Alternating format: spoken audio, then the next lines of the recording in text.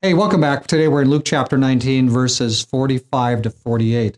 Let's read it. Then he went into the temple and began to drive out those who bought and sold in it, saying to them, "It is written, my house is a house of prayer, but you have made it a den of thieves."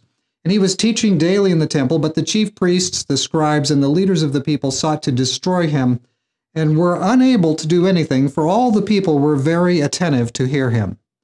So here's an interesting picture, isn't it? Jesus comes into the temple.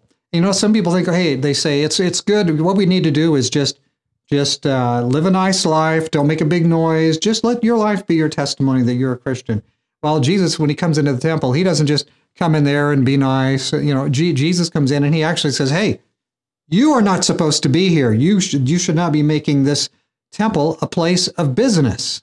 And Jesus throws them out. See, and so this is very interesting.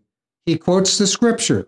He says, you've made this place a place of thieves, the holiest place, a place of thieves. And Jesus is not okay with that.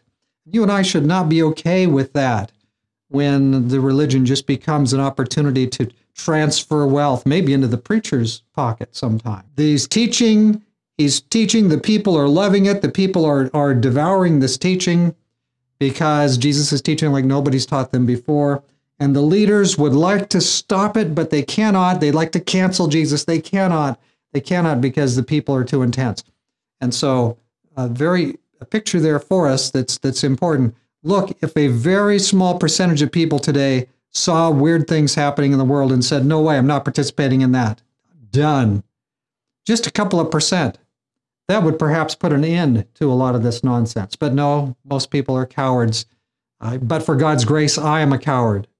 Most people we're going to go along with the crowd. We're going to go along with the powers that be, even when they work to wipe us out. So let's not be that way. Let's be true to our Lord Jesus. Let's pray to him. Dear Father in heaven, we're praying to you in Jesus' name. We're thankful for the mercies you give us through Jesus. Bless us, watch over us, be our helper, be our guide, Lord, today, and help us to be living and proclaiming the truths that you've given us to proclaim.